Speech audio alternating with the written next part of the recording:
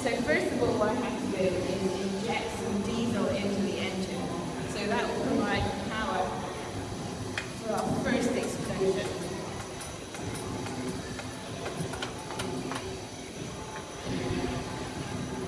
And then this engine starts with compressed air. So if I'm putting compressed air there, I'm going to send it through and it's going to start that piston moving under the air power. Because it's very hot today, that will probably be enough to get it firing by itself. But just in case, I'm going to inject a little bit more diesel in, just at the right point of the string. And then you'll hear this kind of deep squeeze, and that's its first firing.